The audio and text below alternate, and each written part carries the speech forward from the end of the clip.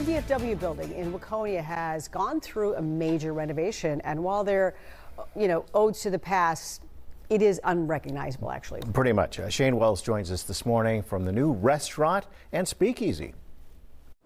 Waconia is really booming right now, and there is a new restaurant and speakeasy folks are really excited about. Bode Gray's, the restaurant, that's where we are and what we're checking out right now. And it has a lot of really cool nods to the past, including that wall that you were just looking at. But we have Greg James with us, one of the owners here. All right, walk us through. We'll talk Bode Gray's first, then we'll get into Brass Hat. Tell us about this spot.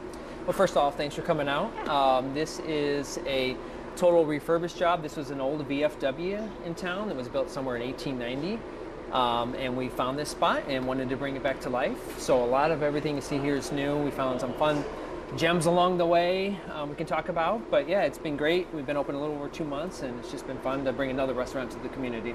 Well, right when you walk in, you notice the wall I was just referencing, and that holds a lot of history to this building that you had to kind of uncover yourself. Sure, yeah. It was kind of a fun little surprise. There was 2 ceilings in the front portion over there that we had to take down because we knew it was peaked.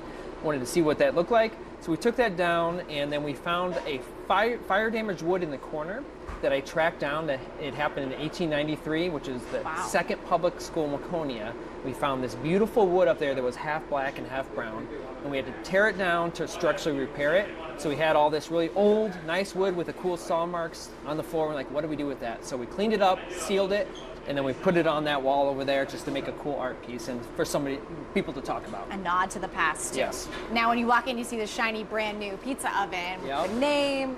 Tell us about this and what kind of pizza you're making here. Yeah, so this is a Forni oven. It's a couple Italian guys came to the U.S. and created a company based off brick oven pizza ovens they found in Pompeii, Italy.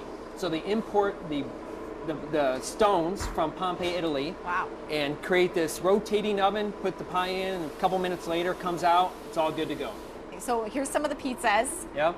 What do we want to highlight? Yeah, so here's our forager, one of my favorites. It's got an egg in the middle there. People absolutely love that. Here's our classic margarita, and then we've got the prosciutto pie right here. So this is a very popular smoked duck appetizer. We've got chicken piccata there. And here's our Reuben there with tomato soup. Before we send it back to the studio, I want to touch on what you're doing in the basement because it's pretty cool. Yeah, so again, this building needed a lot of work, but one of the things we loved when we first came in is it had tall ceilings in the basement, and I've always wanted to do a speakeasy.